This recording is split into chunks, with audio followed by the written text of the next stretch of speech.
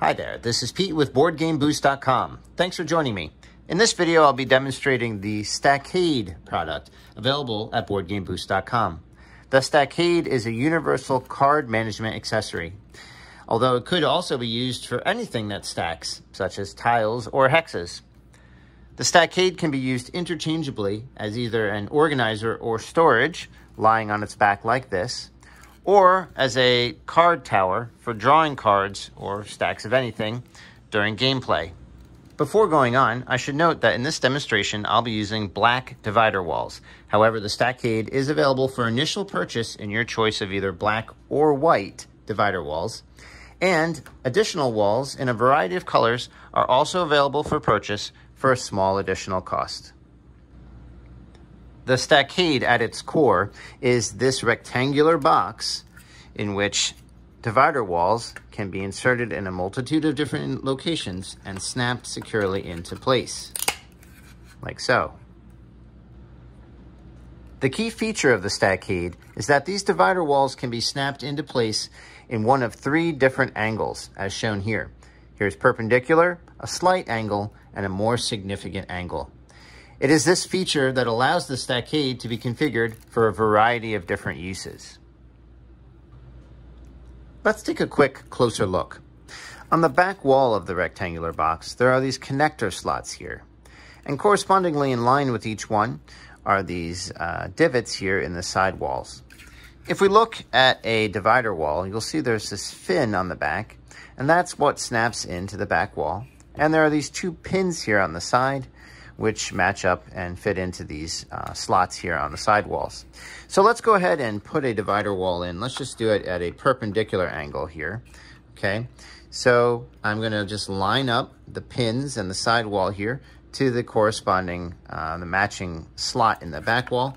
And then I'm just gonna put some pressure in, and you can hear it, it's snapped in, and it's firmly in there. And you can see now that we have a perpendicular wall there, okay? By the way, anytime you want to get a divider wall out easily, no matter which configuration it's in, you can just put a little pressure here on this fin in the back, and it'll just pop right out.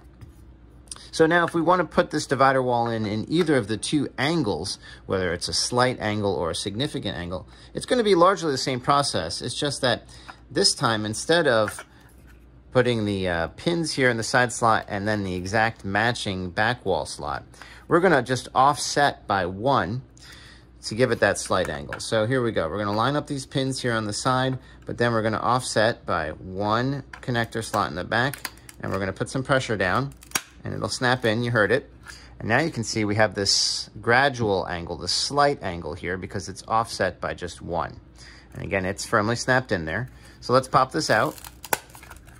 And now let's go ahead and do the significant angle. Again, it's the same process, only this time we're going to offset the front slot and the back wall slot by two. Okay, so here we go. I have my front pins in, and then I'm gonna go one and then two. Okay, and then I'm gonna put some pressure down, and you heard it snap. Again, it's firmly in, and you can see that now we have a pretty dramatic angle here. It's offset by two. Okay, so now let me take you through some examples of different ways you can use these angles and these wall positions. To use the Stackade as an organizer, you're going to want to have it on its back wall, like this, lying down. And then the divider walls will be inserted vertically or perpendicular, like so. And then you'll use the walls as much as you need to divide the cards that go in vertically like this. Here's an example of the Stackade in use in organizer form. For this example, I'm using cards from the game Arkham Horror 3rd Edition. As you can see, the vertical divider walls are used to sort the cards in whatever manner you see fit. I also want to point out that the divider walls have these divots in them, and the end walls have these curvatures, so that when it's time to pull a deck out, you're able to get your fingers around the cards to pull them out easily. The dimensions of the Stackade were carefully designed so that it would conveniently fit in the large majority of game boxes while still retaining a beneficial level of functionality.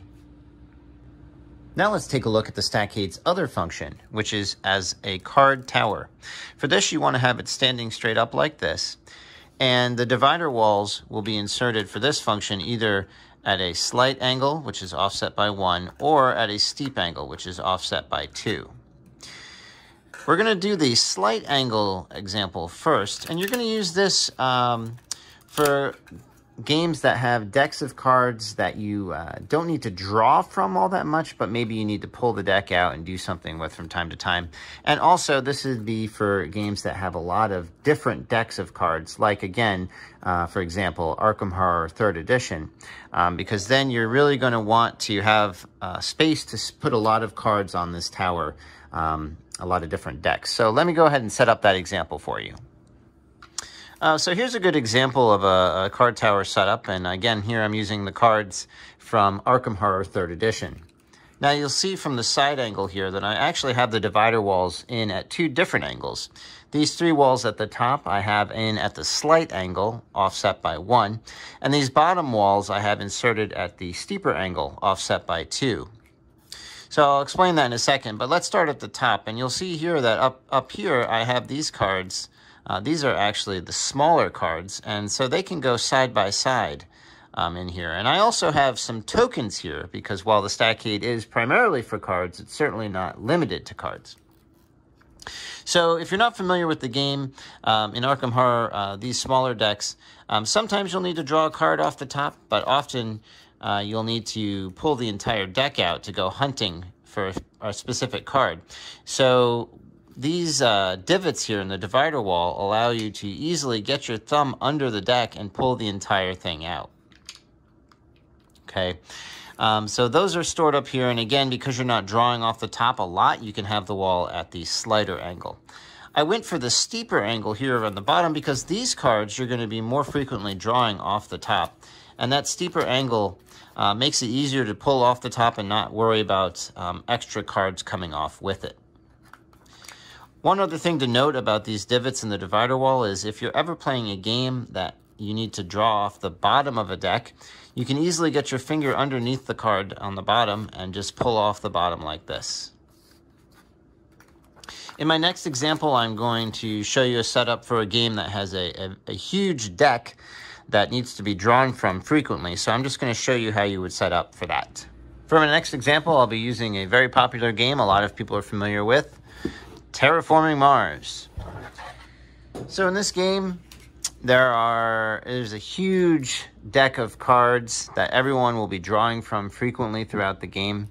And frankly, there are tons of expansions for it now, and most of them add even more cards.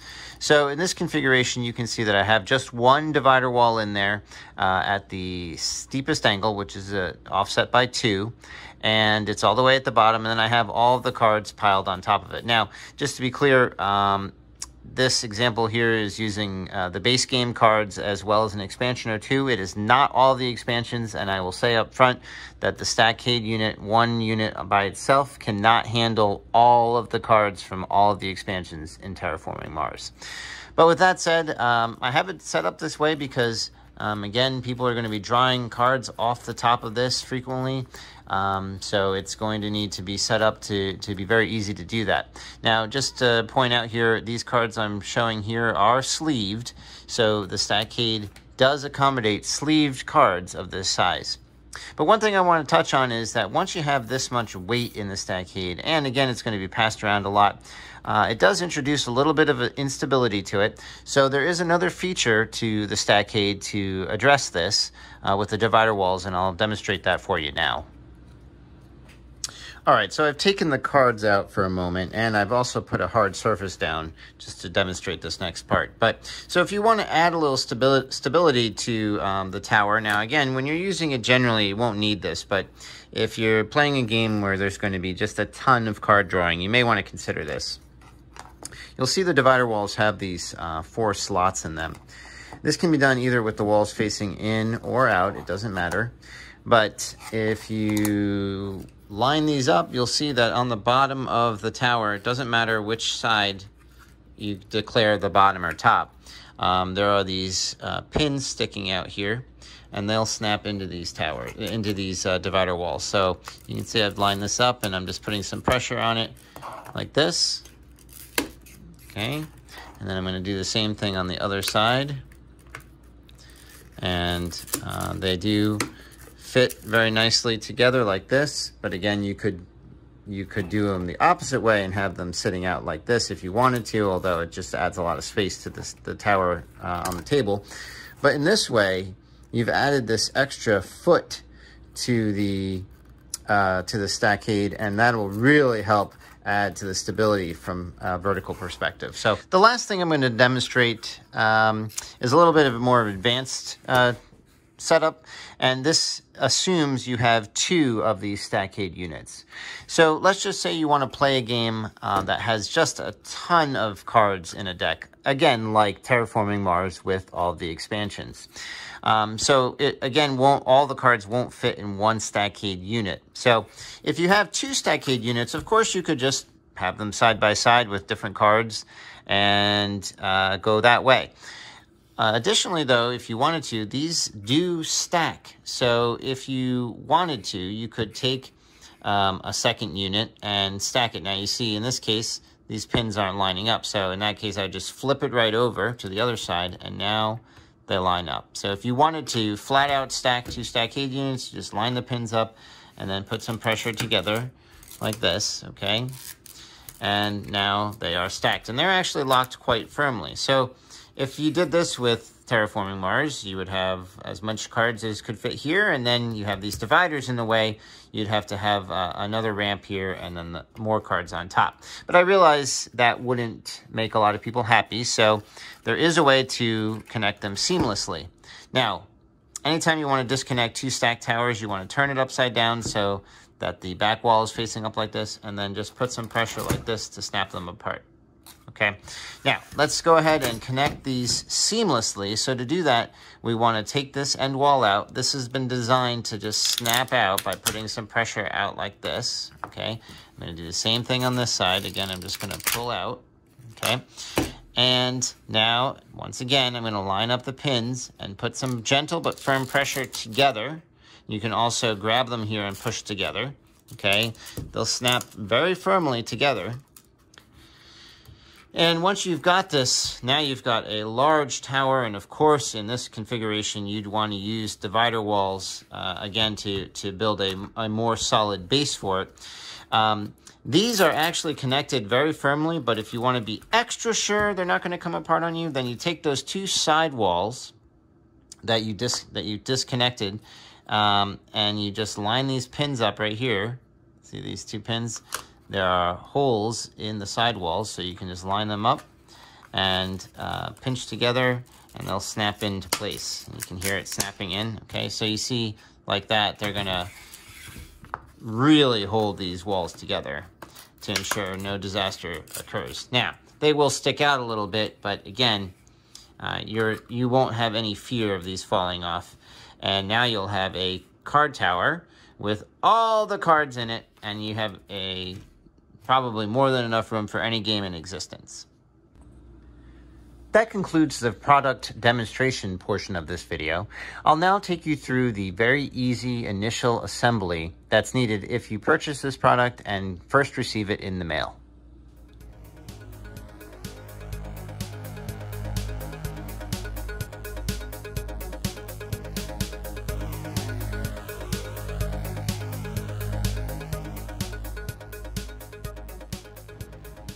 When you first open your package, you'll have a stack of pieces like this.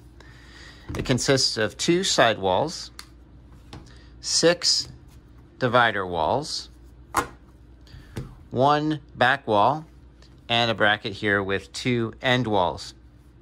All of the pieces ship with a protective bracket around it. So the first step is to punch all the pieces out of their brackets.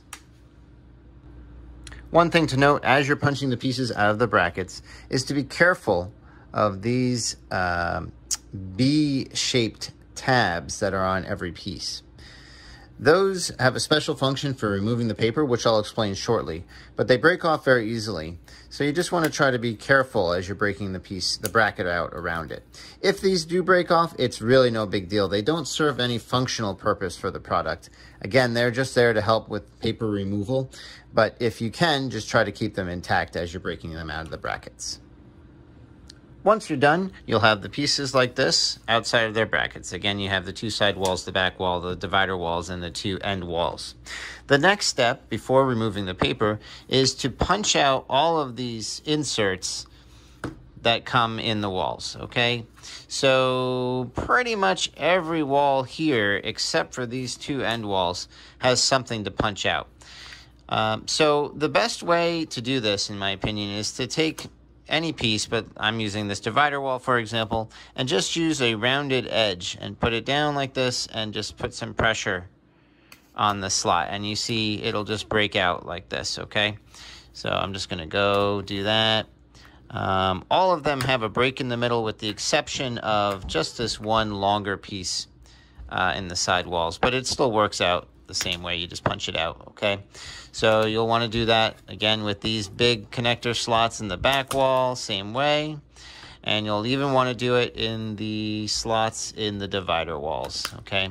One thing I do just want to warn you about is while you're doing this, this does create, you know, these small pieces.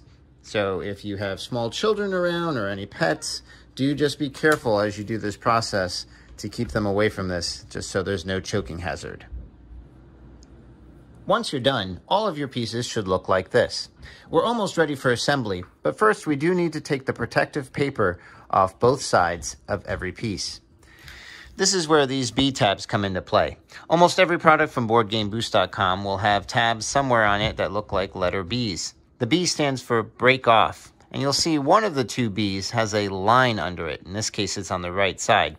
So you just want to take your finger and push away from that line, away from you, and you'll see that this piece snaps off. And what that does is it takes the paper on the other side with it so that you can just pull up and get the paper started. And once you do, it pretty much stays together very nicely, so it's really easy to take off. Again, I'll just show you on the other side here quickly. I'll just pull up and the paper comes right with that B tab. This prevents you from having to pick for the edge of the paper with a fingernail. So go ahead and remove all of the protective paper from all of the pieces in your set. Now that all the paper's off, these are the pieces you should be looking at. For the initial assembly, we're only going to be working with the clear pieces, so you can take your divider walls and set them aside. You'll also want to make sure you're working on a hard surface of some kind, whether it's a table or a floor. I'm going to be using this mat right here. And here we go. Initial assembly is extremely easy. We're going to start by taking a side wall. Doesn't matter which one, doesn't matter which way it's facing. Okay, we're just going to take a side wall, and then we're going to take our back wall, and we're going to look at these slots, I should say, and these tabs, and we're just going to line them up. Once you do, you're going to want to put some vertical pressure straight down. I like to grip the sides and push down, and maybe push down a little bit here, but whatever you do, make sure that all your pressure is straight down and not lateral at all, because if this flops one way or the other, you risk breaking some of these pieces of plastic, okay? Once you've done that, you just want to look down here at the side and make sure it's all the way snapped together. In this case, it is. And now I'm going to take my other side wall, and I'm going to take this assembly I've made, and we just want to finish the U shape here of the box. So if I lined it up like this, obviously it won't connect this way, and if I lined it up like this, I'll end up with an S, so I don't want that. So I'm just going to flip this around, and now it lines up nicely. And once again, I'm going to put vertical force down. I'm pinching together and pushing down with that. You can push down on the very top of this back wall piece, but just make sure you're not putting any pressure on this wall, because again, it doesn't have anything to stabilize it yet, so you would risk breaking it. But once you've got this together, you want to just check to make sure it's all the way there, and you see there's some gap there. So I'm going to come back and push down a little more, and now it's all the way there, and you can see I have this nice U shape to the box. The last step is to add these end walls, okay? So what's going to happen here is there are two tabs here that fit into these recesses here, and there are two tabs on the side that fit into these deep recesses on the side walls, okay? So I'm just going to line those up and put some downward pressure. Okay, you'll hear it snap together. Once you've got it in a little bit, I'm going to also pinch together to make sure that everything's nice and tight. And I'm going to look at the side too to make sure that these pins are all the way down. There's a little gap there, so I'm going to put some more pressure here, and you hear it snap a little bit more. Okay, so we're nice and tight. I'm going to do the exact same thing on the other side. Now, one of the two end wall pieces does have the Stackade logo etched into it. So just for aesthetics, you'll want to make sure it's not showing up backwards here. So just turn it the right way as needed. Do the exact same thing. Snap down, snap together here. Okay, and check it to make sure it's fully secure. And it is. And there you have it. Your core piece of the Stackade is done and ready to have those divider walls snapped into it as needed. And that concludes this video. I want to thank you for joining me today and checking out this product. I hope you like it. If you have any questions at all, please don't hesitate to drop me a line. I'm always happy to help in any way that I can. So with that, thanks again. And remember, if you're playing, you're already winning. See you next time.